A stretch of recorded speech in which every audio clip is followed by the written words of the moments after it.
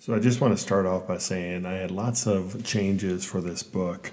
I started by printing my own pictures and placing them on the wall and doing the sort that way, and I found that very helpful. But after I printed my pictures, I had narrowed it down to about 60 images down to 50.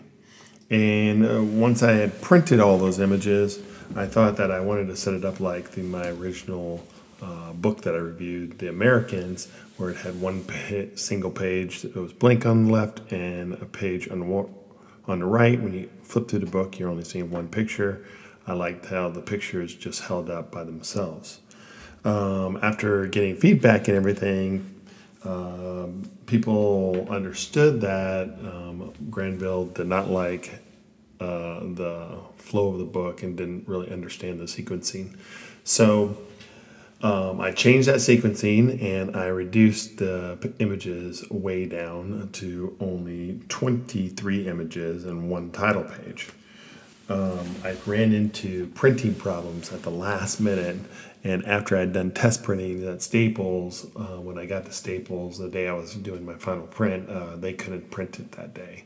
So then I had to find a whole new printer, which was a total panic mode, if you can imagine. In creating the book, I made the cover out of framing matting and glued it together and created the two front and back cover with a protection page on the inside to protect the image prints. And the printing that was done locally at a Minuteman press. Because of the last minute problems with the printer, I had to resort with 100-pound gloss paper that's in many books anyways.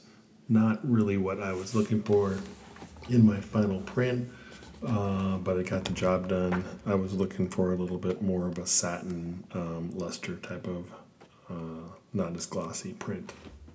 My book title, Marginalized in America, is trying to show the marginalized population of the homeless, as well as how we also marginalize animals that we take care of. You will see that we don't treat either very well.